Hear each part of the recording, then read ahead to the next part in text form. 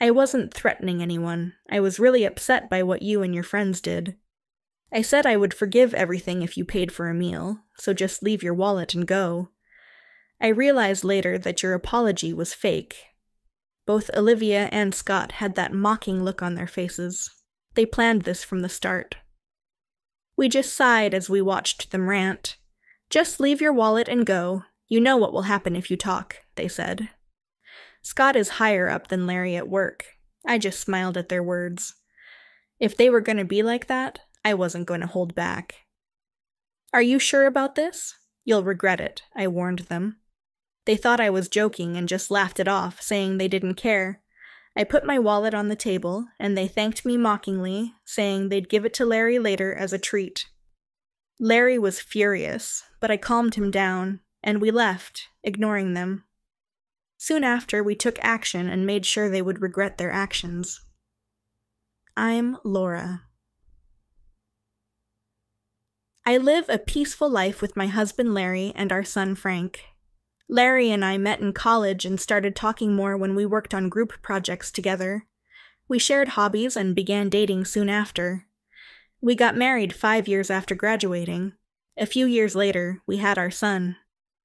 Larry works in IT sales and is well respected at his company. Though he had a tough start, he admires his father, who managed a company. Larry wanted to follow in his footsteps in sales. I still get tough feedback, but I want to be like my dad. When Frank was born, my in-laws really helped us out. My mother-in-law went to cooking school and now works as a hostess at a famous restaurant. Her husband works with her, handling the business side. Their advice is always to do your best in whatever you're doing at that moment. I've always liked to design. While working in administration, I used to draw for fun. This hobby became useful as I started taking freelance web design jobs. The projects got bigger over time. Then, today, Larry came to me with an idea. Hey Laura, our company needs a designer. Want to try it? I really like your designs. It'll be busy, but I'll help you. What do you think? Your designs have a special warmth, he said. At first, I was unsure, but my father-in-law, who was visiting, agreed with Larry. With their encouragement, I decided to work on a design. Once I started, I was determined to do well. Larry and I worked together to come up with the best design. It took some time, but I finally made a design I was proud of. To my joy, they chose my design, and it sold really well. Larry and I were thrilled when we heard the news. We thanked my in-laws for their support, and they were as happy as if they had succeeded themselves. It's all thanks to your design, Laura, they said. It's really nothing. Having this experience means a lot. Thank you, I replied. This whole experience was a big moment for me. I started spending more time on web design, which was just a side job at first. Eventually, I made as much money from designing as I did from my day job, so I quit my administrative job and now work as a freelancer. Thanks to Larry's company, I also get to design whenever they launch a new product. Our son Frank, who is now in middle school, has grown into a smart and kind boy. He loves playing soccer for his school club. Life is good, but there's one thing that bothers me. It's about Olivia, whose son Kevin is in the same soccer club as Frank. Frank and Kevin are great friends, and they even ended up in the same class this year and often spend weekends together. Frank talks about Kevin a lot. Kevin came over to our house once, and he was very polite. I was happy Frank had such a good friend. However, Olivia can be a bit too much sometimes. I first met her during the school's open house. It was obvious right away that she was Kevin's mom. Kevin, you are definitely Mama's pride and joy, she said. Mom, stop. It's embarrassing, Kevin replied. After the class, during the break, Olivia loudly exclaimed, making Kevin embarrassed.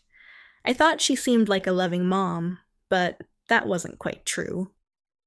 Really, Kevin is by far the best. The others just seem to be playing around during their presentation, she said loudly. The room went quiet. Kevin looked annoyed and said, Didn't I tell you to stop? Everyone took their presentation seriously.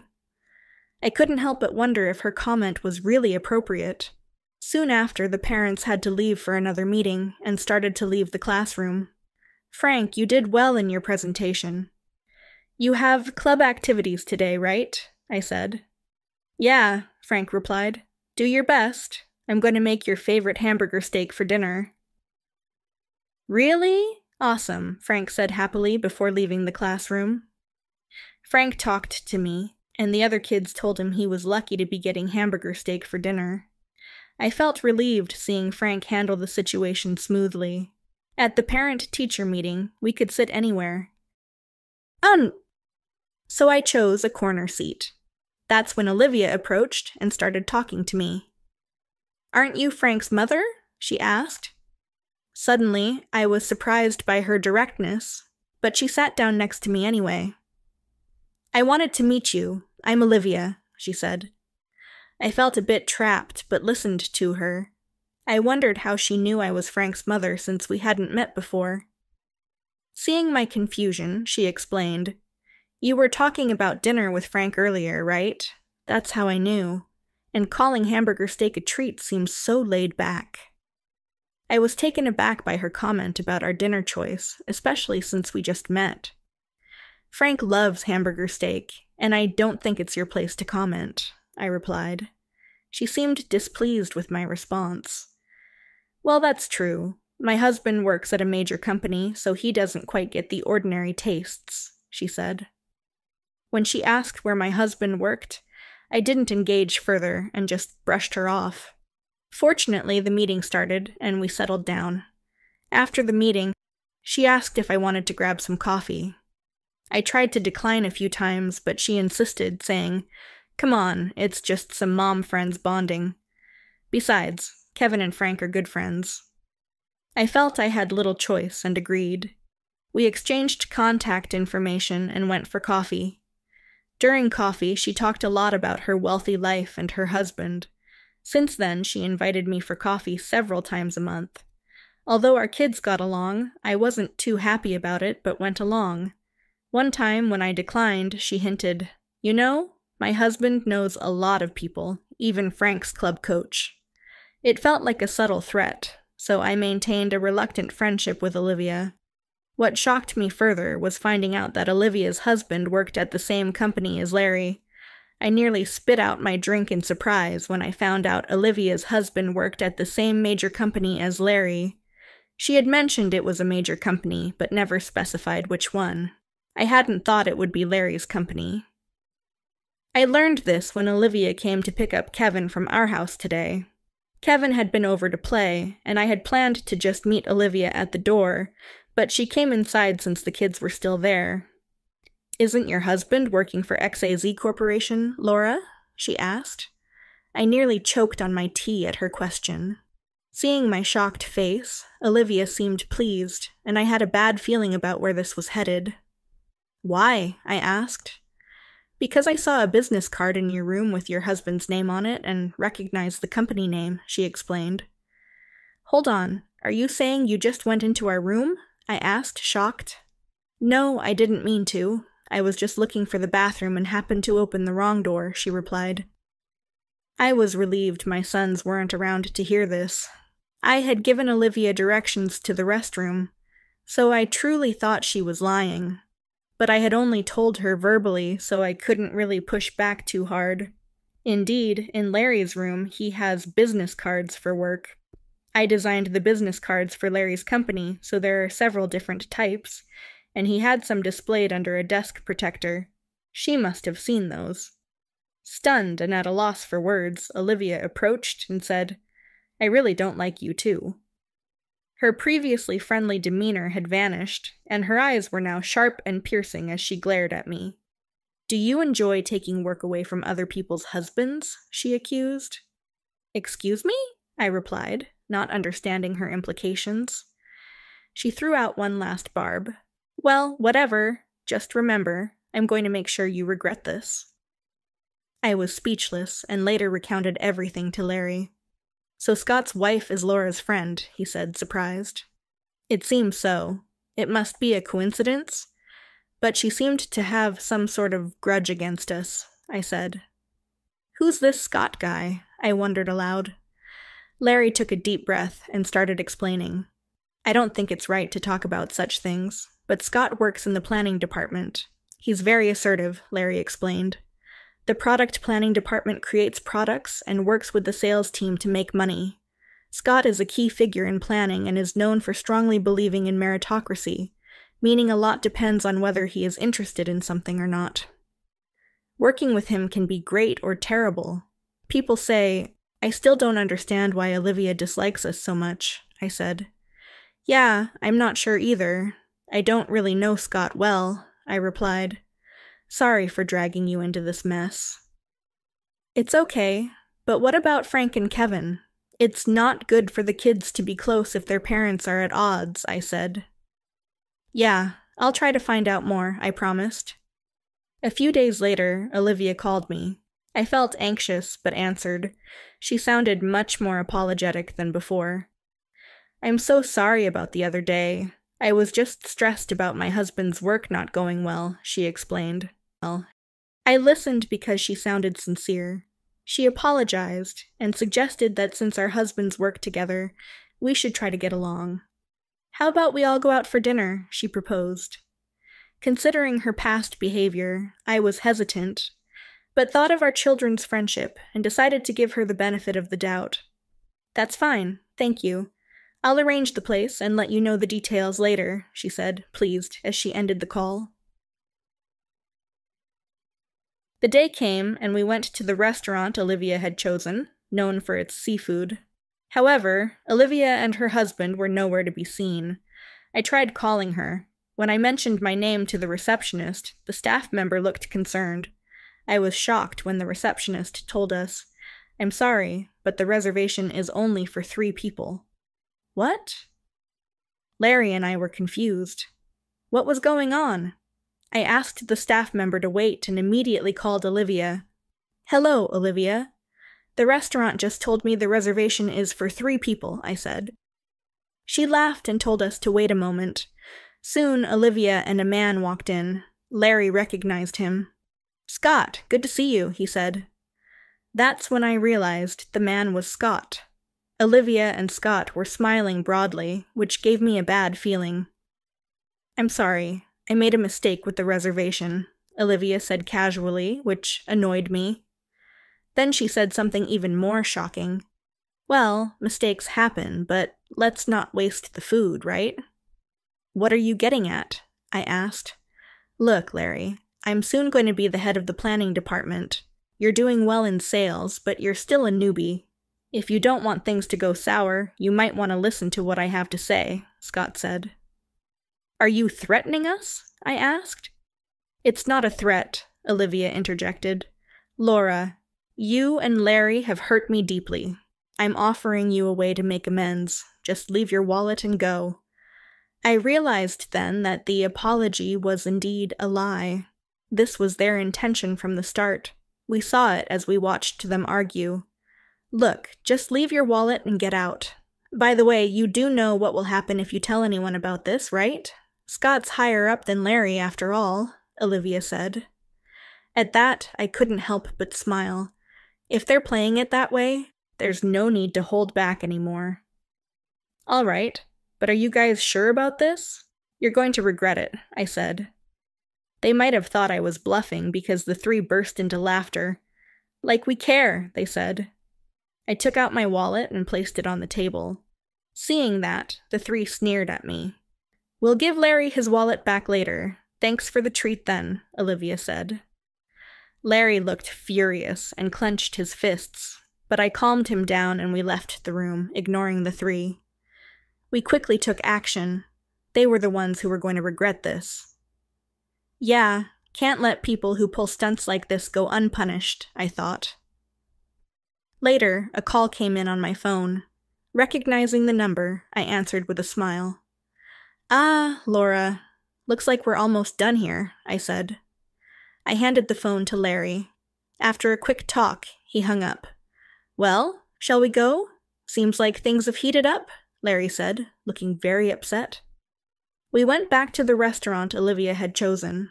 Once there, we asked a waiter to call the owner. Soon after, the landlady, who was also Larry's mom, hurried out. "Thank you for your help. I'm sorry for the trouble," I said. "It's fine. People like them need to be taught a lesson," she replied, looking as angry as Larry had been earlier. We were led to a room. As we opened the door slightly, a tense atmosphere was evident. Inside were Olivia, Scott, and some senior officials from Larry's company, including his father-in-law. Why had it come to this? The restaurant Olivia chose happened to be run by Larry's mom. We realized it as soon as Olivia told us to meet there. It was a coincidence, but since we were going there anyway, Larry decided to call his mom. It was revealed that Olivia had only booked for 3. We knew she hadn't made a reservation for 4, but played along anyway. Once we understood Olivia's intentions, we immediately reported it to Larry's mom. Being straightforward people, both Larry's mom and Larry reported it to his dad, which led to the current situation. "Scott, what's going on here?" a man asked. "Scott, well, Scott was flustered, understandably so. That man was Mr. Bryan from the planning department's top management.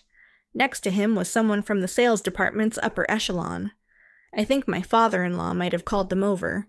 He was the former CEO, so it's understandable how he'd react if he found out his family was being treated this way, especially in his wife's restaurant by employees from his time in charge.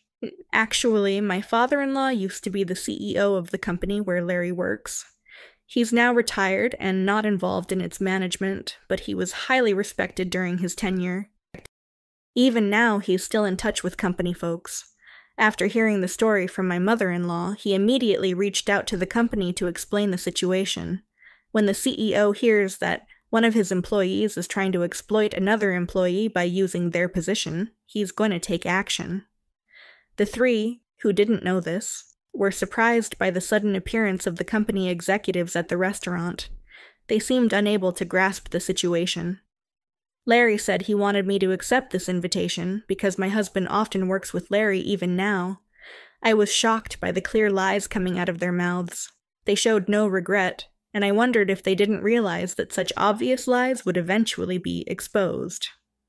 Just then, to interrupt Scott, Larry entered the room. To the surprise of Olivia and Scott, Larry politely said, "Excuse me." Scott glared at Larry as soon as he saw him. We understood the situation completely, but for Olivia and Scott, it must have been confusing.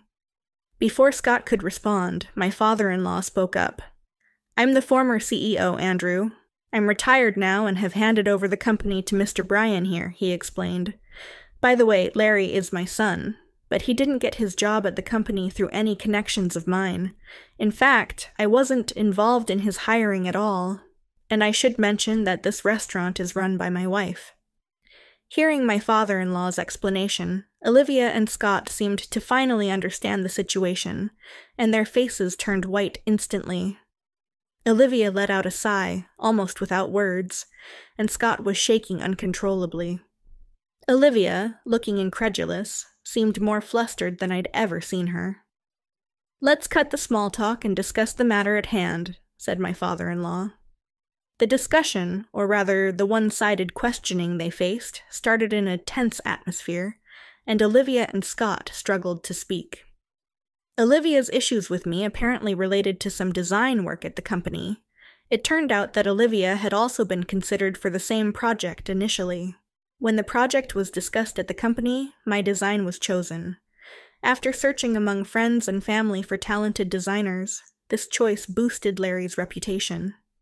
Moreover, despite being relatively new, Larry had developed his own sales techniques, earning trust from his juniors and contributing to the company's performance. It frustrated me that he was taking credit for achievements that he accomplished with the help of his wife's talents. I truly believe Larry has been working hard, but didn't you feel the same when you got advice from him? This left Scott speechless, and a senior planning department executive made a sharp comment that added to his silence. Scott felt overlooked because whenever the sales department finished their tasks, they would give detailed advice to the planning team. This bothered Scott, making him feel like his products were overshadowed by Larry's. As Larry's answers continued to receive praise, Scott became resentful and often complained to Olivia. One day, Olivia overheard me talking about my work with some other moms. I love designing and often draw illustrations for school events like PTA meetings. Some of the moms knew I worked freelance, so when Olivia learned that I was the designer chosen for the company project, she started picking on me. Hearing this, we were speechless. We were honestly shocked that they would concoct such a scheme out of jealousy. Moreover, we learned another disturbing fact. "I'm really disappointed in you. Please wait. I'm truly sorry about this," Scott pleaded. But Mr. Bryan coldly responded, "I've heard from one of our planning department guys. I hope it's not true, but there's a significant amount of money being spent on planning. Is it really all going towards actual products?" At this, Scott froze, and Olivia turned pale. It turned out Scott had been embezzling funds under the guise of planning expenses. This revelation took even us by surprise. It seemed Olivia was also involved in the scheme. "How did you get caught? You said it would be a secret," Olivia asked. "I don't know," Scott responded, frustrated by Olivia's question. His expression was that of someone who had inadvertently admitted to embezzlement, but it was too late. Mr. Bryan sighed and bowed his head to my father-in-law. "I'm really sorry. I never expected something like this to happen in the company that Mr. Andrew trusted me to run. It's my fault for not supervising better." "No, it's not your fault, Mr. Bryan, or the fault of the senior sales and marketing staff," someone said. "It's this couple who only know how to play dirty tricks. You both are going to pay for this." "Hold on, she's the one to blame," one accused. "Excuse me, weren't you the one who said we could embezzle money?" the other retorted. "Hey, we at a store, keep it down," someone intervened. "Shut up. If you hadn't interfered, how dare you act all high and mighty when you're the one at fault?" "Well, if the husband is like this, so is the wife," someone said. In the end, Mr. Bryan had the arguing couple handed over to the police. It was only right since they had embezzled money. It caused quite a scene and was a hassle for the store, but Larry's mom handled it gracefully, and the situation was quickly controlled. Larry told me that Scott got fired from the company and was sued for damages. They were very strict with him, probably because it involved the company's products. Kevin stayed with Olivia's parents for a while after the incident. Olivia's parents came over to apologize. From what I heard, the couple is now living quietly, maybe as a way to make up for what they did. Seeing how sincere Olivia's parents seemed, I couldn't help but wonder how their daughter and son-in-law ended up this way. I was worried about Kevin. But the company made sure the incident stayed quiet, so thankfully no rumors spread at school, and Kevin was fine. It's unfortunate what happened to him. I talked to Frank the other day, and Kevin seems to be doing well at school. He's a good kid, and everyone trusts him. Rather than being sad about his parents, he seems more upset with them. That's good to hear. I haven't seen Olivia and Scott since that incident. Kevin, however, still hangs out with Frank and even comes over to our place from time to time. Watching the three of them play so happily, I hope they never end up like their parents. By a stroke of luck, we were safe this time. But I truly believe that our daily actions attract the people and opportunities in our lives. I want to cherish my relationships with others more than ever.